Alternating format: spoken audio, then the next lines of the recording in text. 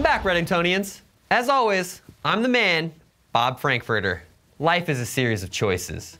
Am I talking about the time I wore the wrong mustache and crushed my dreams of hosting Inside Edition, Fox and Friends, Survivor? Of course not. I'm talking about a much more serious life choice. Dry flies or nymphs? Search your soul. Are you a dirty, bobber-bouncing, beadhead dredging lead hooker? Or are you a pretentious, silk line dressing, delicate hackle-floating dry fly purist? Good news, friends. You can be both. And here to show us how is our very own expert, Flat Brim Billy. What's up, Bob? Nice to have you back, young William. Whatever. What's up, ladies? The dudes too, I guess. Y'all know me as a streamer expert, but I fish dry flies too.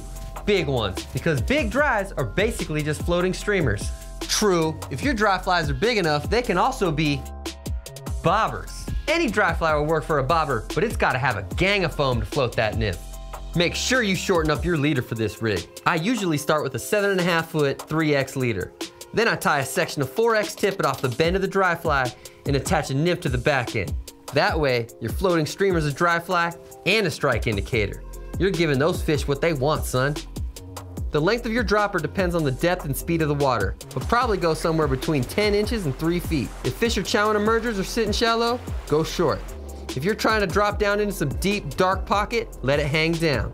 Try out different depths. This ain't no math class, son. This is science. Experiment. Get your drifts right, mind your mends, and set the hook if you see the fish take the dry fly or if it goes under. I fish this stuff all through the summer. Big stone flies and big hoppers with a tasty nymph underneath.